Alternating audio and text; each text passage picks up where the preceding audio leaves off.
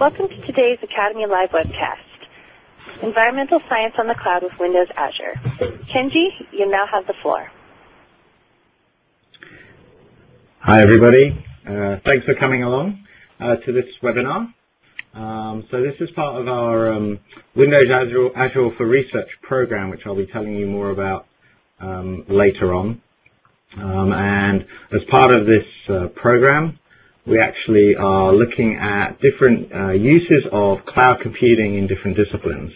And what we see is that in environmental science, with certainly the challenges that are coming, that cloud computing is really very, very useful and usable for many, many environmental scientists around the world, both in large projects but also in smaller projects as well. So as part of this Azure for Research program, we do have a couple of Twitter tags. At Azure for Research is our account, or the hash Azure Research is on there. Another thing that we've been building up is a community around LinkedIn.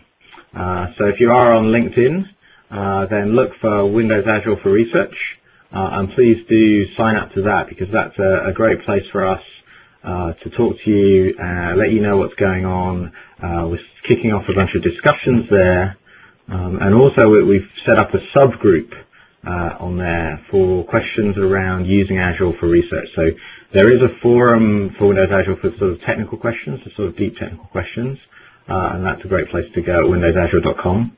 But for research questions, so for instance, you know, I have this research project and I'm thinking about using the cloud, and I have data and I have compute and can I have a bit of help? Has anyone else got any experience with this? Clearly that's more on the research side than just on the pure Azure development side. So that's why we've created the LinkedIn group.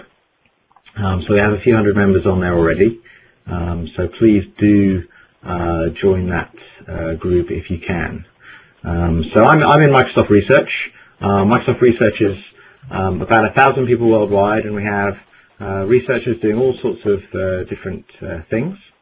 And one of those things is environmental science, but we also have researchers in cloud computing, in algorithms, in data, machine learning. We have hundreds of researchers looking at machine learning. So it's really interesting how we, both internally and working with the research community, take some of the technologies we're working on and develop those together.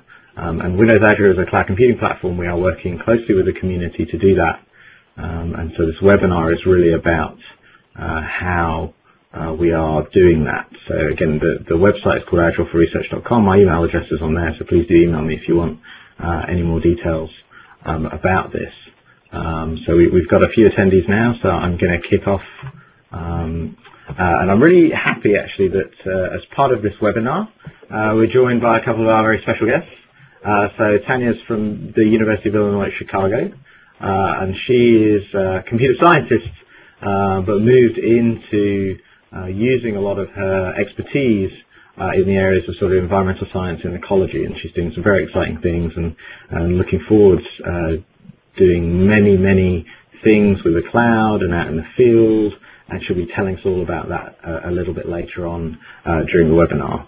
And then Christian is joining us, and he has a great project called Live Andes, which is a sort of conservation and biodiversity project, and he'll be talking about that and how he's been developing that and moving that to the cloud to make it much more, scalable there. So we're really excited to have Tanya and Christian. They're actually in the US. I'm here in the Microsoft Research Lab in Cambridge, so we're across a couple of time zones.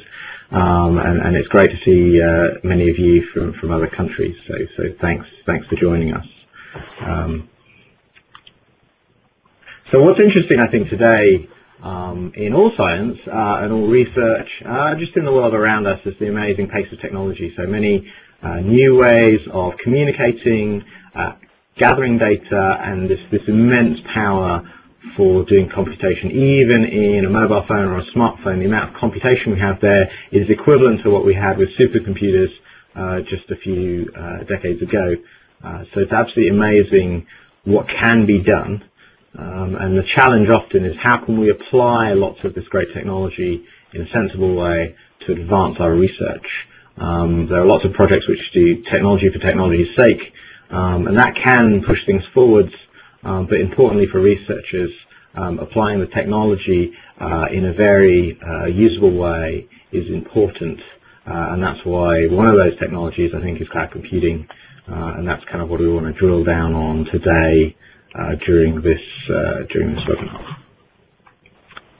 So, as I said in Microsoft Research, we actually have an environmental science research group, and they're interested in, again, pushing the state of the art in areas like biodiversity. We've got some work around carbon modeling, species modeling, species distribution modeling, migration, and developing new concepts and methods, again, as part of this bigger piece of Microsoft Research, and more broadly, Microsoft, the global company.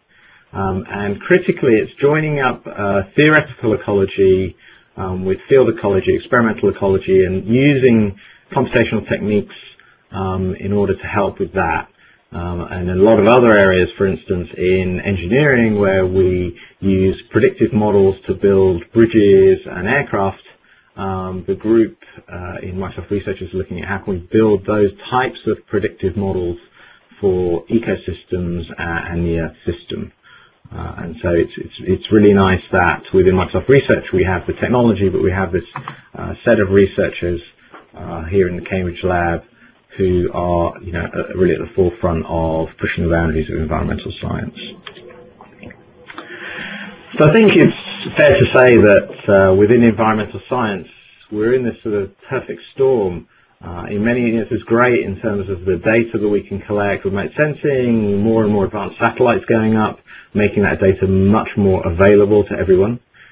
Incredible unmanned air vehicles, so quadcopters, unmanned planes, very cheap sensors, cheap cameras, IR cameras, motion sensors, the ability to build a camera trap for just a few hundreds of dollars. The fact that we have the internet and the World Wide Web, and we can move data around, and we can execute computation at huge scale across the network is great. So those are good things, but the challenge is actually how can we use that to our advantage, because this growth is fairly organic in terms of people everywhere are collecting their own data, creating their own algorithms. We typically publish in the literature and scientific publications, but we often don't detail right down to the nuts and bolts how we're managing all of this pipeline, and that can make reproducibility quite difficult in terms of the science, and also just have to work together, particularly across disciplines or across even sub-disciplines.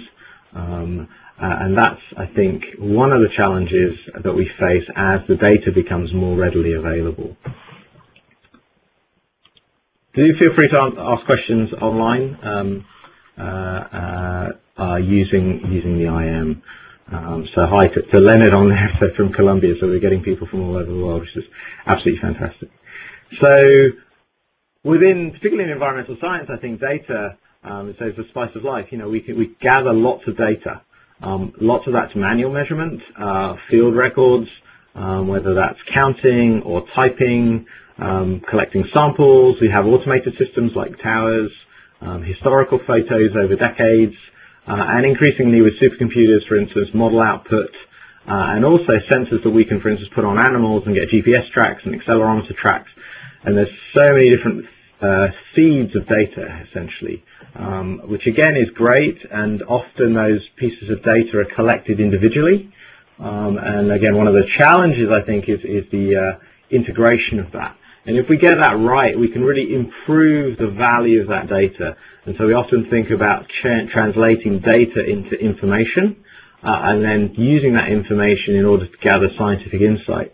And I think increasingly, particularly in environmental science, we will need to take that insight and turn that into decision support tools for policymakers or crisis management as another step just beyond the pure science. And so we do want to move up this ladder, really. And an example, for instance, would be in water management, water security, going from gathering the data, making sure that data is sufficient quality, which I think is an area where we are making a lot of progress. but then actually managing that data, aggregating it, distributing it, making it understandable and usable is a real challenge.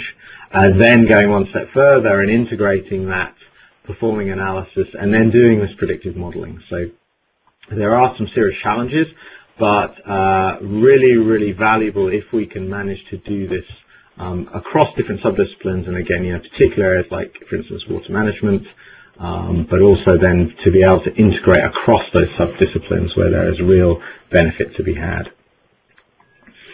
So this idea of collecting data Jim Gray, who was one of our researchers at Microsoft, coined this term, the fourth paradigm, data-intensive scientific discovery. So the first three paradigms you could argue were sort of experimental observational science, then theoretical science with the evolution of mathematics, and then computational science in the context of sort of simulation. And we're now in this world of aggregating data, making use of that data, inferring insight from that data. And when we think about that with data at the center, it's quite interesting in how we can build out systems and services to help scientists, and how we can actually work in different ways in some of these very large, collaborative projects. For instance, the Large Hadron Collider, the New Square Kilometre Array, but clearly in environmental science, for instance, climate science, where climate scientists work closely together in order to get a common view of what the world is doing. So an example of this is actually our Jeff Dozier, who is a hydrologist, and he's been thinking about this in terms of snow hydrology and snow melt, which is very important, for instance, in predicting droughts, and using this idea of taking the data and doing modeling around the data in order to create these sort of predictive models. And so he's really been pushing, one of the people pushing this idea of this fourth paradigm of science and how it can change the way we think about science and how we do science. But when we do this, one of the challenges is around data integration. So we have all this data, but it's in different formats. So it could be raster point vector, different time series with different time intervals. Vocabulary and meaning can be different to different people, even within the same sort of subdiscipline or discipline. So we get into this idea of ontologies and common vocabularies, which gets very complicated very quickly.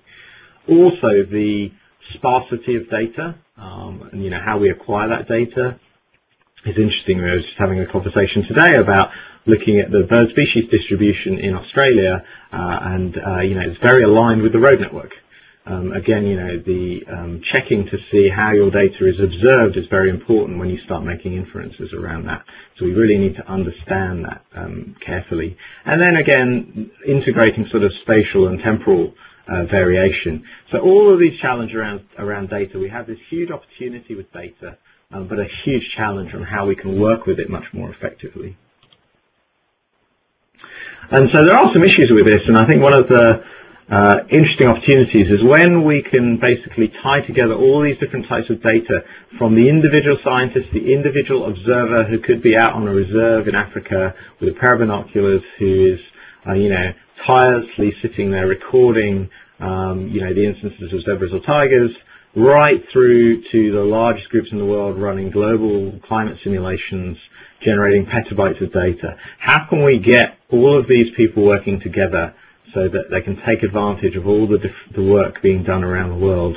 The issue of trust and provenance becomes quite important there, and recording exactly how we've collected the data, how the data's passed around, how it's shared, different concerns around misuse of the data, that if we just push out raw data, that people might misunderstand it and misinterpret that, and that could be potentially quite damaging. And in order to do this, the tools differ greatly from people who have access to the biggest supercomputers in the world through to, for instance, people using, cameras, even smartphones out in the field in order to collect data. So, we do have to think about this, but if we can get it right and we can manage this and push this into a pipeline, for instance, with modeling, then, there are huge gains that can be had. So one of the interesting areas, and I think the time is very ripe for cloud computing in its quite broad sense of this kind of ubiquitous platform for data and compute. which, many people experience, for instance, through their smartphones, through their tablet devices, where a lot of the functionality is delivered through the cloud. So I just want to ask in the audience, maybe to see, how many of you use cloud computing, or just here to be sort of curious about it. So you can just click on here in order to answer this poll, just to get a little feel for, all of you out there, and sort of what your level of is here, because I'm now going to sort of start talking about cloud computing itself, particularly a little bit around Windows Azure, which is Microsoft's cloud computing platform, to try and give you a bit of insight not just to what it is, but also importantly how it's being used, or how it can be used for environmental science. And so it's interesting that a lot of you here are actually starting to play with cloud computing, which is great. And I think certainly one of the things with Windows Azure we try hard with is to make that really easy to do. So if anybody else wants to jump in and stick your vote in there, then please go ahead. If anyone else has any questions, so we've asked about the presentation slide. So this whole webinar will be made available sort of afterwards, and so certainly we'll make these slides there for you as well, so you can drill down. And certainly in my slide deck there are a few hyperlinks in there that you can follow, so that you can follow up from this webinar. So it looks like a lot of you actually are aware of cloud computing and are starting to use it, which is fantastic. So I just want to now spend a little bit of time hopefully talking about cloud computing. And so there are lots of definitions of cloud computing, and so we could say that cloud computing is essentially, again, this ubiquitous resource that sits somewhere on the network where I can get compute and data. And fundamentally what it means is I can get that compute, that data, different services, whatever I want, and I can get that whenever I need it. And that's, I think, a key feature of cloud computing, where other technologies and platforms, so like supercomputers, for instance, certainly are fantastic, but you can't always get access to those when you absolutely need it, because you might not have actually be entitled to use it, or you might have to wait in a queue in order to use it. So if you have a deadline, for instance, you might not meet your deadline because you're stuck in a queue to use it. And cloud computing in many ways solves a lot of those problems because it's available absolutely when you need it. And so cloud computing comes in different flavors, and if you look up anything around cloud computing, you'll see these acronyms that come up. And so basically sort of three flavors. One of them, maybe I'll start on the right-hand side. So software as a service is really what you see as an end user. So again, email, photo sharing, things like SkyDrive, Office 365, those are software as a service. So you see those essentially as something that you use from your device. Platform as a service is what's used to deliver that software. So that could be a database, for instance. So SQL Azure allows you to scale out a database on the cloud. And it's that sort of high level. So you worry about the application and the data, but you don't worry about everything underneath that. What you can do is, if you go to that lower level, we call that infrastructure as a service, where you're dealing with a virtual computer, a virtual machine, and you do have to manage everything from the operating system up from the operating system. So for instance, you might have to apply patches to the operating system, whereas with platform as a service, you don't have to worry about that because the cloud computing provider does that for you. So it allows you to focus a bit more on what you're really trying to achieve. And so on Windows Azure, we have these sort of three particular characters. There's the virtual machines, we have these cloud services, these high-level services, and then just websites. So standard websites as well as standard websites like WordPress, but also CMSs like Drupal, for instance. So Windows Azure itself is lots and lots of different things, but from a very high level, it's basically this huge computing platform that's global, that's got millions of servers, and you can run any application on there. You can use any language, so not just Microsoft.NET languages like C# and F#, but critically things like Python, which is obviously very popular within scientific domains, Java, PHP, Node.js. One of the new features we've added is the ability to run Linux. So we really want people to be taking advantage of Windows Azure using their Linux virtual machines, because we know a lot of people have those sort of pre-packaged pieces of software that they can just put up onto Windows Azure as Linux VMs. and other technologies like big data analysis like Hadoop and HD Insight, for instance. So one of the things about Azure is, again, it's very flexible and open. So if we look at the bottom left there, actually all of our SDKs are available on GitHub. And at the top there you can see our developer portal, which is supports, again, all these different languages. In the bottom right you can see the virtual machines and a whole different variety of different Linux flavors and things like Oracle, as well as, of course, of Windows Server and SQL Server and all the sort of Microsoft products on there as well. And we have a nice depot called the VM depot where you can take a virtual machine. So we've built one here called the Azure Data Science Core, which has got Python, it's got scikit-learn for machine learning, it's got things like matplotlib, pandas for data integration, and it's even got things like Storm and Kafka, which are big data technologies used by companies like LinkedIn and Twitter for managing all of the message queuing. We've packaged all that up into a Linux VM, put that on VM Depot, so anybody around the world can go into the Windows Azure portal and deploy this virtual machine just a few mouse clicks.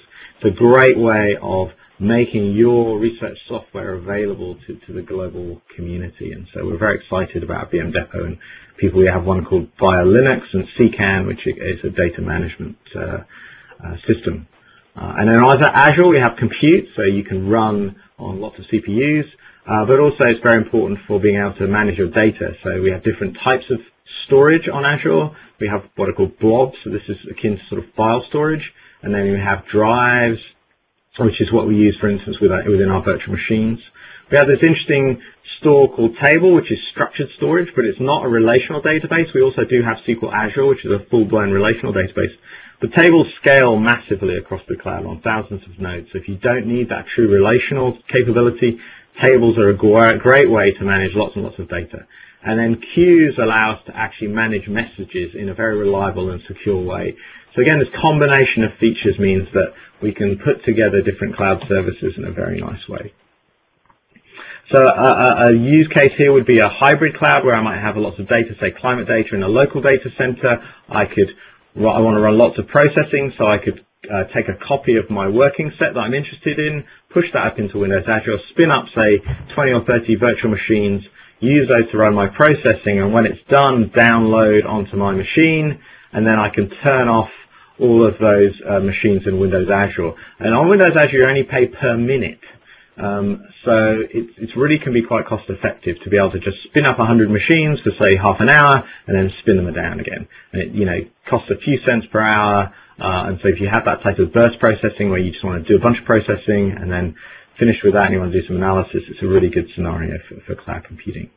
So I quickly want to run through a few different scenarios before I hand over to Tanya and Christian. So around data, we have this interesting tool called Fetch Climate, and this is hosted in Azure. It's got tens of terabytes of data on the back end, different types of environmental data, and it's an intelligent service. So you put in queries, and it just returns. For instance, here you can see air temperature across the world and soil moisture across the world. And you just point and click, you draw a box, you say, show me all the air temperature between, 1960, 1969, and it goes away, finds the data set, or multiple data sets, picks the one with the lowest uncertainty, and then returns it, and you can download that as a file. So again, it's a service which hides much of the complexity around environmental data behind a very nice web front end, but not just a web front end, but also a set of APIs so that you can use this from R, C# and other tools as well. There are these ideas of data marketplaces as well, and Azure Data Marketplace is a place where, for instance, you can get the weather forecast data for the UK. So if you do a web search on open weather data Azure, you can get these 5-day forecasts for the UK. And when you make your data available on the cloud, you can see here the requests. You might expect all the requests for this to come from the UK, but actually as many come from the US and worldwide. So making that your local data available is very, very good. And so here are another just couple of examples in the UK. The Environment Agency publishes its flood warning data through Facebook, all streamed out from Windows Azure. And again, it gives them that scale. We had some floods here in the UK recently, and obviously the website and the flood warning system, everybody looks at that. So the cloud allows you to scale that out. Another example here is the UK Crown Estate, where they're publishing terabytes of data for the water, the marine area around the UK coastline, to make that available, for instance, for people doing planning for wind farms and other development around the coast. So I just want to talk a little bit about modeling. So one of the systems we built, one of my colleagues, Wenmin Ye, has built this point-and-click weather forecasting service. So basically we've taken the NCAR weather forecasting code, moved that onto Windows Azure, so you can literally point and click on a map and generate a forecast. And so we've run, over 1,500 simulations in a year, with cities, and it takes a few hours to run. But it's basically, again, hiding the complexity of this typical sort of high-performance computing, complex task of running a weather forecast. We're making that really, really simple through the cloud. And this just shows, you go to weatherservice.cloudup.net, you can go into the gallery and see different weather forecasts, and you can see things like precipitation and temperature contour plots, over time, over those days, and you can see where all the forecasts have been made. So it's a really nice example where we've wrapped this quite complex pipeline of pulling in data, pulling in the observational data, and then creating a parallel job which runs, this high-resolution weather forecast and then does the post-processing out into Bing Maps. And so we've, again, hidden this complexity behind using the cloud, and it gives us that scalability. And this just shows the management portal for Windows Azure. And it's got, we can run on hundreds of cores, and you can see it ramping up. And when we ramp up, one of the nice things you can do is you can elastically, you can scale the available number of cores here. So you can see 12 instances where each one of these VMs is actually 16 cores, and we can expand that out. And as the system loads up, you can get Azure to spin up more virtual machines to make sure it can manage the load. So again, it's one of the really nice features of using a sort of cloud service. And again, with MATLAB, we can use this, what we call the HPC Cluster Manager, and this just shows the front end of that. If you look at the link here under this is actually azureforresearch.com technical papers page. There's a whole documentation on how to do this. But if you look at where we have parametric sweep job, we get a nice little window up here. We can put in the details of our executable and the different parameters we want to sweep over. We click submit. It pushes that up into Azure, and then when it runs the jobs, it pushes, here you can see actually these different MATLAB results files come through, and this is showing us what's on the Azure storage, and then we can run just a little PowerShell to actually look at the, in this case, a banana minimization calculation. So again, makes it very easy, again, hiding that complexity for doing scaled out MATLAB on Windows Azure, and again, the technical report goes into a bit more detail on that, so do have a look at that. And just finally, I want to talk about Distribution Modeler, which is, again, one of the projects here in Cambridge, where we're building this modeling pipeline, which uses Fetch Climate to pull in data, and then we can write models, and it records the provenance of those models, and then we can share those models on SkyDrive, and we're moving this to run in Azure.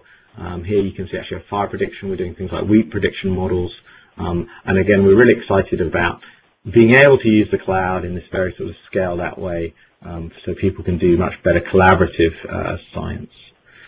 So that hopefully shows a bit of background on where we think environmental science is, what Windows Azure is, how Windows Azure can be used very effectively for different scenarios in environmental science.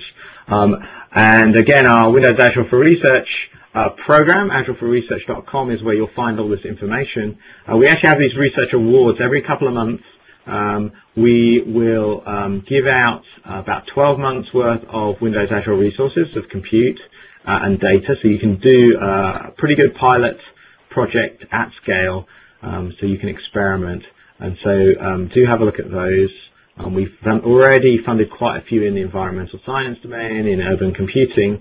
We are running training programs globally as well. We've run some in China, in Korea, in France, in Switzerland, in South Africa. We're going around the world to have a look, find out which course is nearest you. It's no cost to you to attend the course, and you'll get a 6-month Azure Pass if you attend the course. So do have a look and do come along to one of those training courses. So we have this webinar series, and there are other webinars, and these are being made available online on demand afterwards on Microsoft Research and also on YouTube. And then the technical papers. So there are, I think, half a dozen technical papers, but we've got more in the pipeline.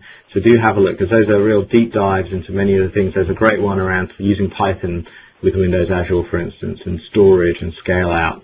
And we are coming to conferences. We were just at the ATU conference in San Francisco recently, and really want to talk to you and work with the community around what can be done with Windows Azure. So this program, it's really what this program is aimed at.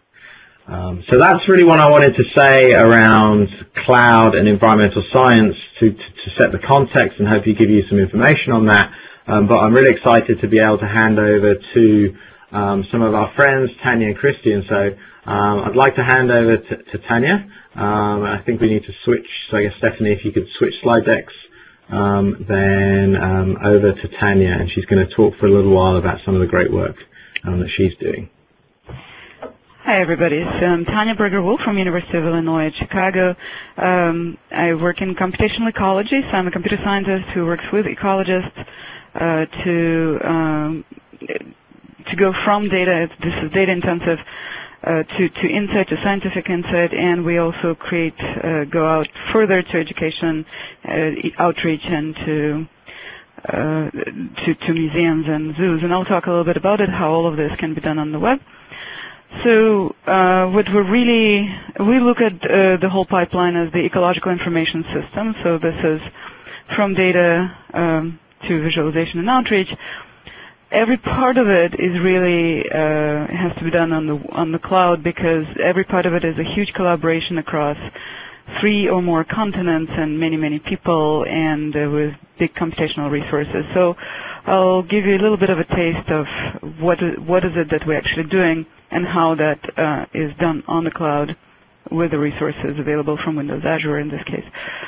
So what my area of ecology, particularly, I work with biologists who are interested in social species and the social behavior of animals. So the typical data collection until very recently, the typical data collection process is a scientist, in this case, watching gelada baboons in Ethiopia or somewhere else around the world, writing things on paper, these days moving a little bit more to tablet, so they're in a very distributed, asynchronous way collecting information about one particular population of one particular species. If we want to have this information sort of aggregated over time, over different views of the same population, even with paper or tablet, we need to be able to store that data in an asynchronous distributed way where there's also access control, because there are many people who are working on this data. Some of them are scientists, some of them are field assistants, some of them may be citizen scientists. So different people have different access to the data, different permissions to do things with the data.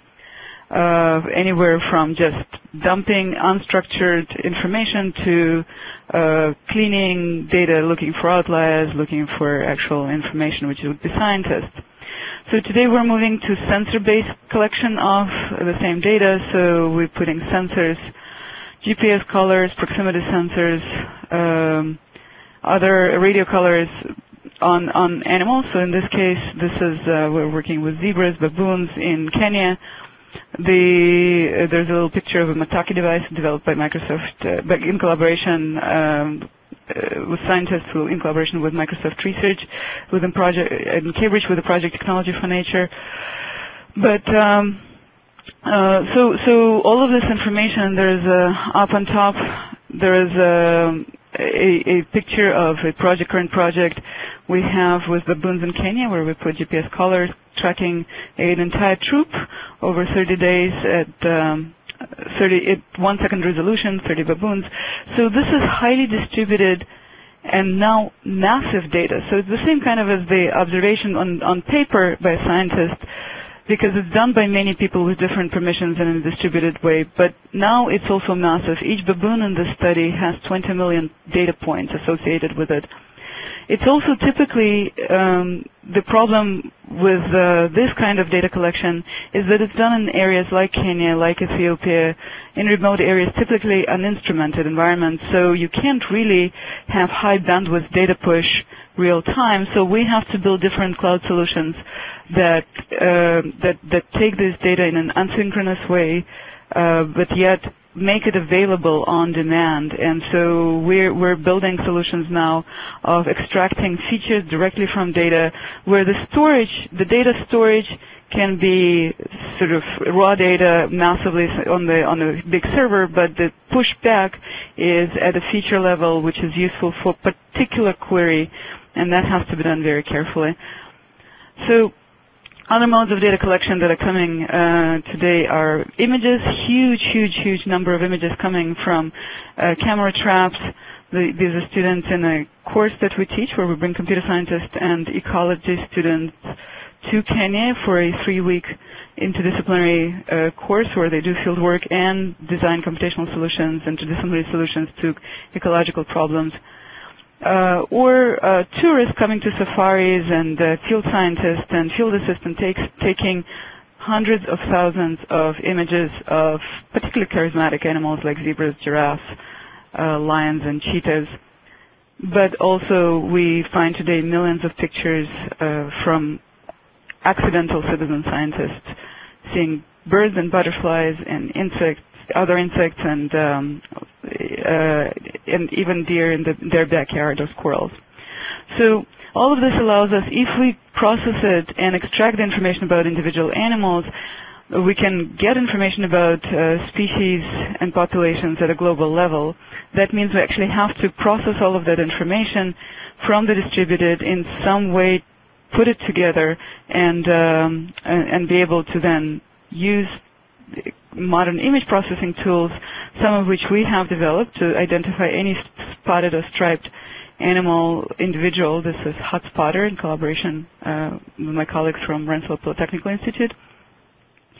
So using these tools, we can actually now create global views or even entire big area views of populations where we're building combining images from all various sources into one population view. And we're scaling this up today to use drones, unmanned aerial vehicles, or other with video attached to this airplanes, or stationary videos, which you see in the bottom, to track ants in this case in the wild. So again, in this particular case, the data accumulates very quickly and has to be uploaded and processed very quickly on the cloud, but also some of the processing has to be done locally. Some of it has to be done globally. So the system in this case is a hybrid system that we built. So all of these data sources, and another big source of data today is citizen science. So citizen science is used in our studies at 3 points: data collection, something like Instant Wild, for example, on the top right, which is another Microsoft research project, or iNaturalist.org, or WildMe, or many other image data collection sources like tourists on safari. So this is data collection. Data processing, where citizen scientists help computer vision algorithms, for example, to create training data and to improve the accuracy of species detection and individual detection animal in the images. And that's something like Snapshot Serengeti platform that can be leveraged. And we're building our own based on WildMe project. So, and finally, citizen scientists are, of course, people who are engaged in science, engaged in conservation, engaged in the goal of increasing biodiversity and maintaining biodiversity in the world. So their action, they can be called to action through this engagement in the actual process of making science.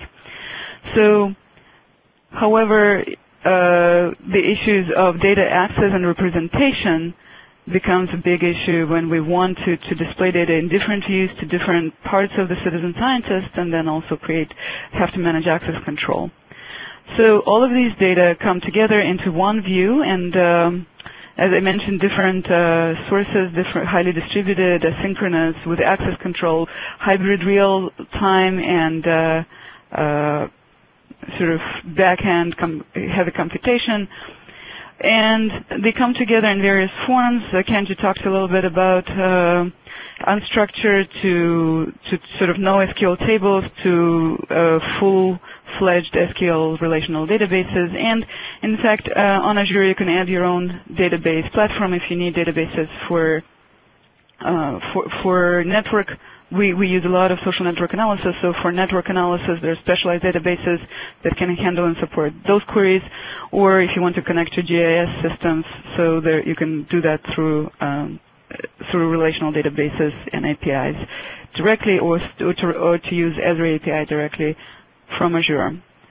So once we have data, a lot of analysis happens, and my main, sort of the focus on my research is to develop these analysis tools to extract information from about location and semantics of location, of animal movement, of social interactions and proximity networks over time, and sort of the analysis for dynamic social networks that arise from that, everything from identifying timescale, predicting topology of these networks, identifying persistent communities over time.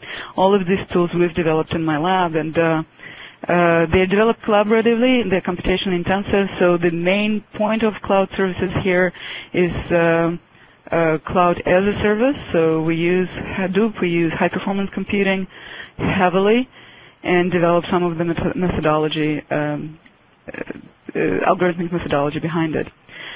And so once, and this is a iterative loop. We develop tools, we discuss it, all of it collaboratively, typically across 3 continents and 5 different time zones. Back to computation, again, results of the computation, everybody has to see them at the same time, discussion, back to computation and tool development. Once all of that is done, we can now produce deliverables such as models and computational tools. We can visualize results, and we can work with our outreach projects to create education and outreach deliverables. And so I'll show you just a taste of those. For visualization, we're talking some of the unique visualization projects that we have in the process right now is in collaboration with Electronic Visualization Lab at UIC, and that's the home of Cave 2, virtual reality, immersive virtual reality platform with this fully surrounding 3D collaborative space. So this is 32 simultaneous servers giving for example, landscape information and simulated as well as overlaid real animal population movement and interaction data where we can create augmented virtual reality and give the scientists the space where they can leverage the intuition of field observations, but on-simulated and processed and then analyzed data and sort of close this loop very, very quickly. So again, this is massively computation intensive. It's combination, it's unique platform. We're working closely with the Worldwide Telescope team at Microsoft Research. And a lot of the data, it's hybrid cloud services served both locally and from the cloud, and creating this unique virtual reality field biology lab, essentially.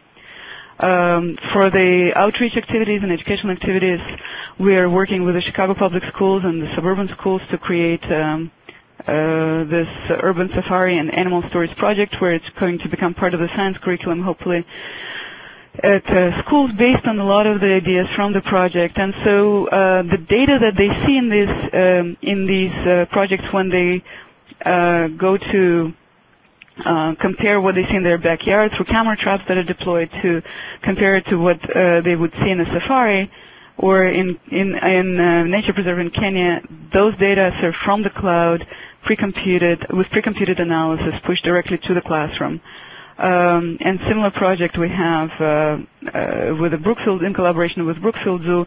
Again, when you see an animal such as a zebra at the zoo and compare it to its wild behavior in Kenya, so there is a combination of real-time and stored push data through the cloud, where we're also in the future hoping that all visitors to the zoo will be able to download a mobile app as they enter, that they can sort of ask questions and interactively about the data of wild populations of the same species. So that's a brief tour of computational ecology on the cloud and my own social network. If you're a collaboration network, I'll be happy to answer any questions. Okay, thanks very much, Tanya, for that. It was fantastic to see how you're using the cloud, but integrating it with all the other great sort of ways of going out into the field and doing the analysis. So that's great. So I'd like to hand over to Christian now, if we can switch slide decks, who's going to tell us a little bit about the Live Andes project. So over to you, Christian. Hi, thank you. Yeah, it's a great pleasure to be part of this conference. Let me talk to you about the advanced network for the distribution of endangered species. This is a research project that we started as wildlife ecologists working in a partnership with computer engineers from our university, Catholic University in Santiago of Chile. Basically, what we were looking at is how we could approach the data in the field in a way that can be shared and sustained for future analysis, regardless the source of the data that you have in a given expedition or in a given scientific work or even a casual encounter by a citizen scientist. Basically, what we want to put together is the opportunity of citizen scientists plus wildlife park rangers or even students that are going into the wild, and sometimes they find animals or they find interesting things to report, and they don't have any way to report it. Perhaps an email or perhaps saying something to the park ranger, but that information is not shared, it's not available for future analysis, and it's not used by any agency or scientific community. So if we close the loop between the species in the wild being encountered casually or by chance by people with citizen science decision makers and the scientific community, we can start putting together an interesting pattern behind single observations.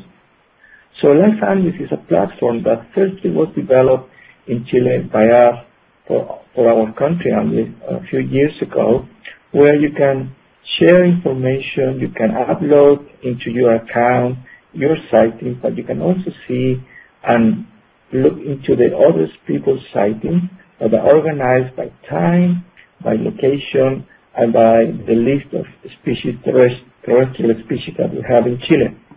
You can also enjoy a multimedia web-based encyclopedia of all the main species using Bing Maps and using search engines that are connected into this Live Andes platform. But the challenge was how could scale up into something global. So that's why we started to think about using Windows Azure. Actually, our structure or the software structure is very simple. When you have a sighting, you can upload that using mobile devices like mobile phones, and then immediately that information, the location, the date, and the species, and any other note that you have will be shared and available for everybody. But then also you would like to see what's going on with wildlife around you or in a given place, and then the tools for visualization are very important. So that's where Silverlight will enter, Bing Maps technology were used, and in the sense of also for a database, you can go backwards, you look for data from previous years, and you could do some predictions forward in a simple way by having an understanding of what's going on in the long run with the species that you are looking at. So we need to move forward in terms of going beyond Chile, and that's why we started to plan a new architecture and a new structure, which is using Windows Azure. So we need to move forward to work offline in remote areas, in national parks or in the Andean region or the Amazon, and we need to allow people to upload and download or visualize information very quickly. So from that point of view, a single server in a given place wasn't really a good option. That's why we started to explore the next step to going into the cloud. So in that sense, we have been using several Microsoft technologies to enter the sites, to protect for security and the accounts, and to do some polygons or using visual and spatial information in a very simple way. So the big step was now, for the last 3 to 4 months, we have been uploading a new version of LifeAndis, which is called LifeAndis 2.0, into Windows Azure to really use the best of the cloud power, and then to be able to integrate our software for different countries in the Americas as a first step. So the idea is that we can use the current technology like Bing Mac, SQL Azure together, and also in a way that you could easily find, search, or quest for given data in different places, regardless where you are in the world. Why is this important? Because when you have the opportunity to use the cloud, you have more options to have a very fast search, or use multiple resources like images, sound, video, and also geolocations. So the wildlife data, for example, we were testing this software by using wildlife data from previous 10 years environmental impact assessments in our country, and then we were looking for searching the database to find out how important and how useful were all the environmental impact assessments that we collected and uploaded into the database to do some predictions in the future. And then we realized that staying in a server or in a single server won't be possible if this thing goes global.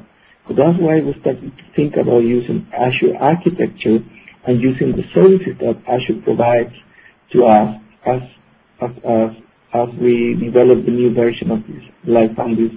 So the idea is that people can use computers, but also can use multiple devices, mobile devices like mobile phones, different operating systems, to input information into our software. So that's why the REST API worker role is so important, and then how we keep the information and how we store information and process the information is more up to Azure to solve all these issues that are in a given server.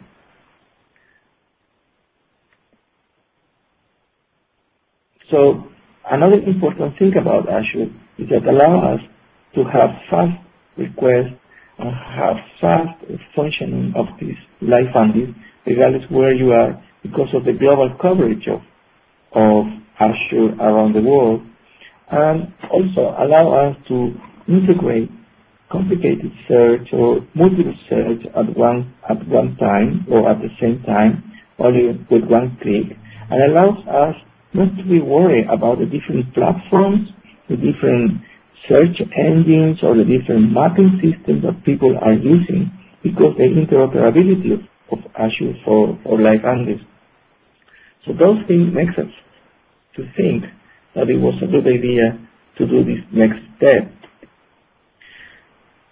So how we foresee the future? Here you can see a mountain lion in the north of Chile in the Andes.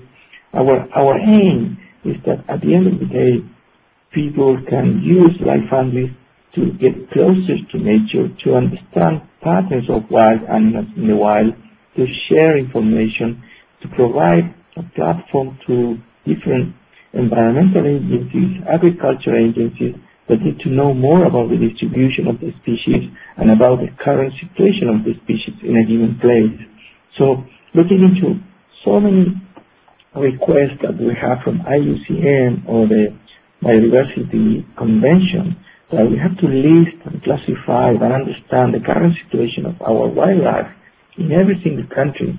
Actually, the role of citizen scientists and the role of previous information stored in a very accessible and simple way is crucial to understand how it's going to be the fate of wildlife in the near future. That is all what I wanted to tell you now, and I'm ready for questions. Thank you. Thank you, Christian. That was absolutely fantastic to hear about Live Andes, which again has been a very successful project, and how you're planning to move that to Azure to make it even better and more scalable and usable by all of the users. So thank you for that. So just switching back to my original slide deck, just really want to wrap up looking at actually one project that we've been doing is with Young-Rail Ryu at Seoul National University, who's been using NASA MODIS data, which was quite difficult. Here you can see him in his office with his computer, and he was very constrained with his computer, and so the MODIS data is available, made available from NASA, this great satellite imagery data set. But it's quite large, and in order to process it, you need quite a lot of computing power. So we worked with a number of researchers at University of Virginia, Berkeley, Stanford, and with some of our folks in Microsoft Research to build out this platform called Modis Azure, which takes in the NASA data and then does lots of reprojection and calculation in order to produce actually evapotranspiration data, and that's then was pushed out so that scientists can download that, which again still meant there was a visualization problem. So what we've done most recently in the last few months is to push the data into Fetch Climate. So the entire pipeline is in the cloud, so none of it actually touches Young-Rail's desktop machine until he's ready right at the end of the analysis and might want to pull down the data from Fetch Climate. So it's a really interesting example of this sort of big data in terms of just extending what Young-Rail's able to do on his desktop, but making best use of the cloud with these great available data sets, but doing some pretty heavyweight processing and visualization in the cloud. So the opportunity really is to take where we are, we talk about climbing the ladder, going from data to information to insight and ultimately to decisions and policy, is moving from this world today where researchers are often constrained by their laptops. HPC systems and clusters are, fantastic machines, but used by relatively smaller numbers of scientists, and that many researchers are unable to use those resources, not because they're not available necessarily, but obviously skills enabled to use those. To move to a world where really we have a unified community where those supercomputer users and cluster users are able to more readily distribute and disseminate their data so that other scientists and researchers can make use of it. And then once that data is available, the ability to run analysis against it using the cloud, and to marshal resources, so not caring or knowing how some computation gets done, because as a scientist you just want to get on with the science. And that's the sort of world that we're trying to move to and hoping to move to, and that's what our Azure for Research program is really aimed at. So do have a look at azureforresearch.com and join the LinkedIn group to keep track of things, and please do look at applying for an award, coming to some of our training, taking advantage of all of the things that we're making available. So with that, I would like to thank everybody for coming, and do keep in touch, like I said, through the LinkedIn group. These webinars will are available online, so do share these with your colleagues. So I just want to thank you all for coming to the webinar today.